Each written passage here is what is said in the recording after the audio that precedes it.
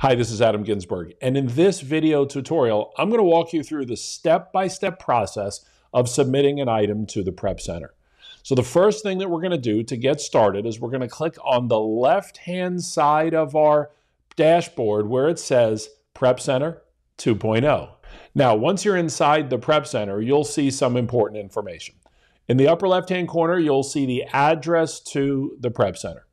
And then in the middle of the page, you'll see a very important announcement. And there are 2 points there that I want to cover.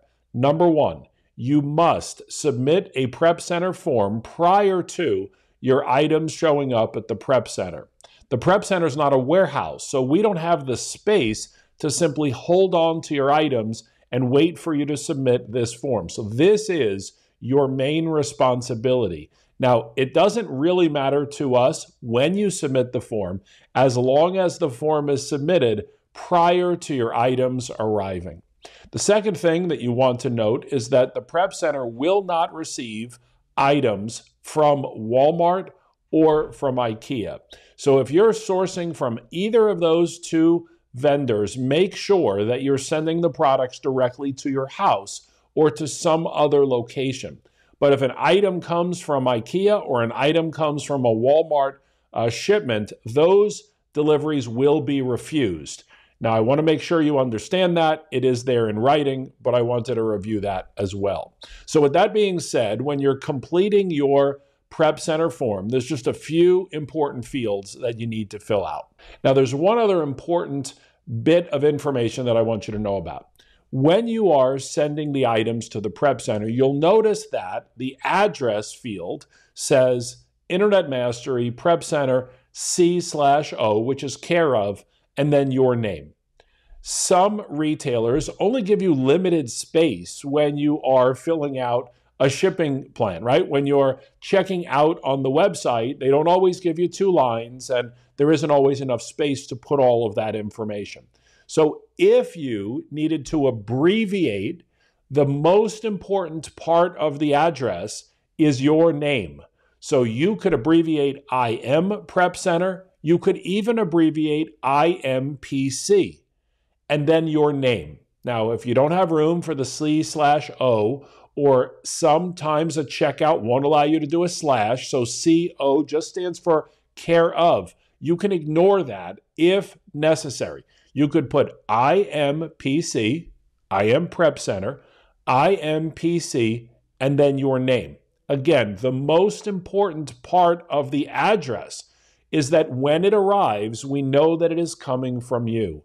If you have an LLC, if you have a business entity, please do not put that as the to address. We have to have it go to your name so that we know when it arrives what we are expecting, so we can handle that for you in the most time-sensitive manner possible. Okay, now that we've got that out of the way, let's go ahead and learn how to submit a form. So the first thing that we'll see is that there are 5 required fields, and they're noted by a star, a red star. 1, 2, 3, 4, and 5. The product information is the name of the item. Now, my suggestion to you is not to put more than 2 or 3 items, whether they are from the same supplier or different suppliers. But I wouldn't put, if it was me, I wouldn't put more than 2 or 3 items in the same shipping plan. The reason for that is that if a plan is not complete, we cannot send it off to Amazon for you. So if you've got 7, 8, or 9 different items in a plan, and you've done that to save on shipping, and we understand why you'd want to do that, just note that it might take days or even weeks for your shipping to be complete, and that holds up everything else in your order. So if you're submitting no more than 2 or 3 items, I don't mean quantity of each item, I mean different items, maybe a video game, a hairbrush, and a pair of shoes. No more than 3 items in a plan, it will help to get that plan out to Amazon just a little bit faster. Again, just a suggestion, you can submit up to 10 different items on the same plan if that's something that you are willing to do. So in the product information field, I'm going to add in 2 different items to this shipping plan. I'll take a look at my Amazon seller account, and I'm going to add in a WWE Xbox game and some dried strawberries. So right here at the top of the page, I'm just going to type in WWE Xbox and dried strawberries. This does not have to be the title that is on Amazon. It does not have to be the full title of the item. It just has to be some indicator of what is in the plan so we know how to plan accordingly for you. The next thing is that you can determine whether or not this is a bundle. Now, I'm going to leave that off for now. I just want this video to be how to submit a Prep Center plan.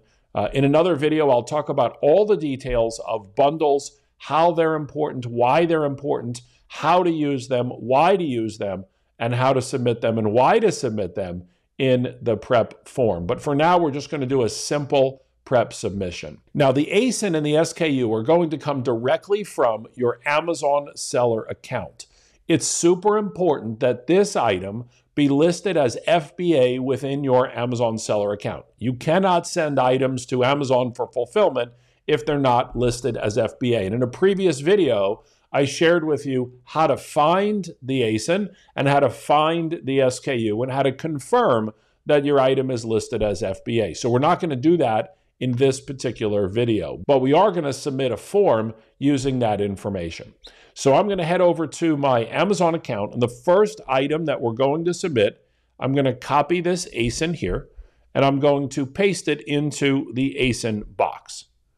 Then I'll go back to Amazon, and I'll copy the complete SKU, and I'll bring that over to the prep form. And then the next field that I want to include is how many I'm sending in. So in this case, I'm going to send in 6. Now, the original shipping source is where is the item coming from. So in this case, it's going to come from Target. So we'll enter the word Target here. Now, because I'm sending in 2 different items in this particular plan, and they're coming from 2 different sources, what I need to do is simply click on the plus button in the prep submission form. So right here, there's a plus button where it says add another product. I'm going to add a second product. This product, by the way, is going to come from Costco. So I'm going to add in Target and Costco as my original shipping source. And the tracking number is not a required field. You do not need to submit the tracking number for a Prep Center submission. Once the form has been submitted, you cannot go back and re-add the tracking number in after the fact. So I'm going to head over to Amazon. I'm going to grab my second item. This is going to be the Nutty Fruity Strawberry. I'll put the ASIN in the ASIN box. I'll make sure to copy the entire SKU. I'll put that in the SKU field. And here's something that's really important. What you'll notice is that even though I copied the entire ASIN, there is space after the star, but before the I. Can you see that field? I'm just highlighting the space here. So if I highlight this space, you'll notice when I do this up here at the top one, there is no space. When I highlight this space, even though I copied and pasted directly from my Amazon account, the way that it was inputted added space. Now, the first one that I did, the Xbox game, there was no space.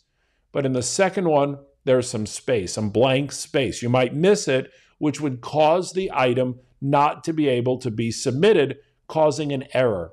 So I'm going to delete that space. Now, the last thing that I need to do is I need to enter the quantity for this item. But before I do that, I want you to see that I cannot submit items to the Prep Center because the submit button is grayed out.